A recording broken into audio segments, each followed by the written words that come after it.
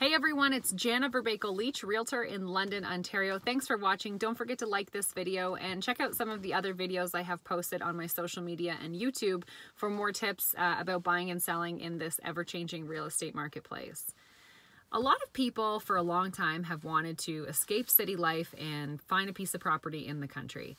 And with COVID-19, I feel like that's happening a little bit more frequently. Just that sense of being away from people, having your own space, also having some land for your kids to run around and play, or maybe have a nice big garden vegetable plot. And also, you know, chickens and horses and things like that, and just really getting back to a bit of a simpler way of life.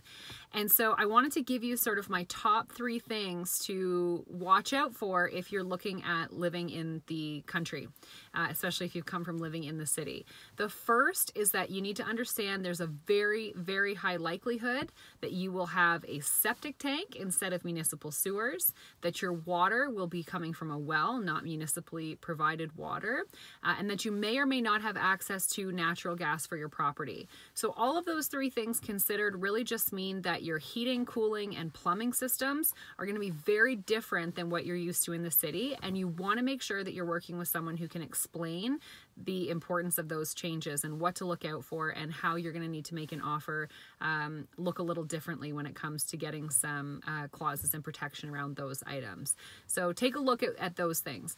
The second thing that I would caution you to be aware of is the zoning of the property. If you are specifically looking at country property because you want to have, you know, 10 chickens or a horse or a couple of goats or something like that, just because a property is in the country, it doesn't mean that the zoning is compliant with a light agricultural use like having horses and chickens and things like that. So you want to make sure that the zoning is compliant with what you want to do with that property.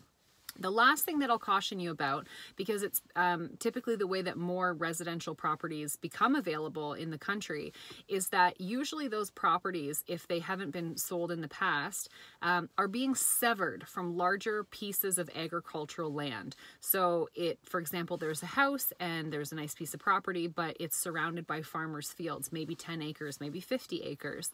And that house is for sale pending severance, meaning that a small piece of that land, maybe 1 acre or 2 acres or 3 acres, are being sort of carved out from that greater agricultural plot. So the caution with that is make sure you understand what the use of the surrounding land is, if there are any other plans to turn that property, for example, into other building lots. Because if you're buying that country lifestyle, I think you'd agree you'd be pretty upset to find out that you're going to have 5 or 6 houses essentially right next door to yours. So those would be my top 3 things to look out for. Rural properties in themselves carry a bunch of different questions that I think are important to ask. Those are the top 3. If you have any other questions, feel free to reach out. I'm here to help. Thanks for watching.